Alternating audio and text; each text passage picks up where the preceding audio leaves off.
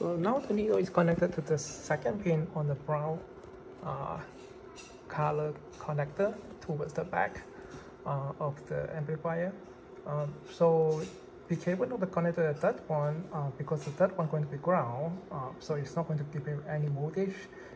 If you make a wrong assumptions, it will assume that you also do not have minus 15 volts.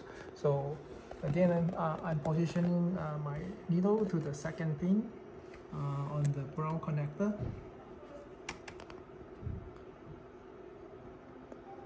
So then move back to the front. So I'm going to turn on the power, and it should display minus 15 to give you the minus 15 7915 LM7915 power regulator is working. Power on, green light, and you can see minus 15 volts until it turn off again. So every time I press the standby twice, it will give you minus 15 volts, so that is a good power rectifier with the display. So in short, to resolve the problem, you have to remove this board from the amplifier, which you have to remove this row of speaker board, speaker output board from it. Disconnect two of the brown cable, cut and loosen any wire cable tie, so they can remove the board.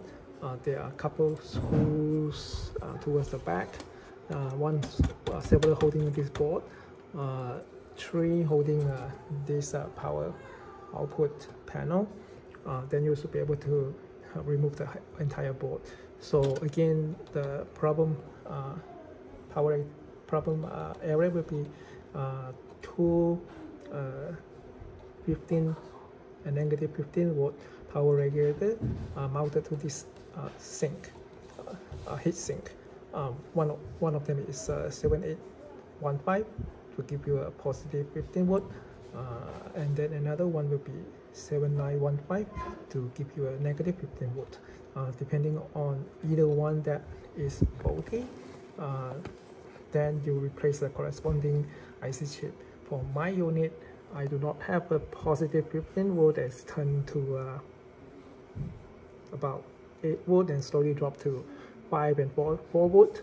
So I have to replace it with another 7815 power regulator.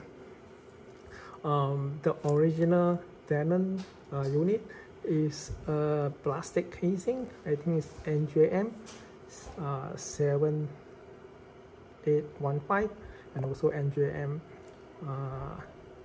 7915.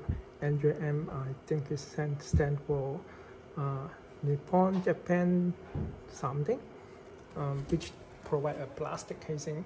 If you cannot source it, you can also use a regular Texas LM7815 and 7915, which then have a metal body, and you have to make sure you have the additional insulations on the hole as well as the back of the pad to ensure it's not touching. Anyway, I have another way to prove that this resolves the problem. So I have a 15 volt external power supply. So I have it connected that I will show you how if I replace the 7815 power regulator, it will resolve the problem. So I will prove how to prove it by having an external power regulator. So again, I have to stop the video in order to move the needle back to the very last pin, which is towards the front, facing the front of it, and in order to show you if I replace it, it will work, even though I'm not replacing at the moment. I don't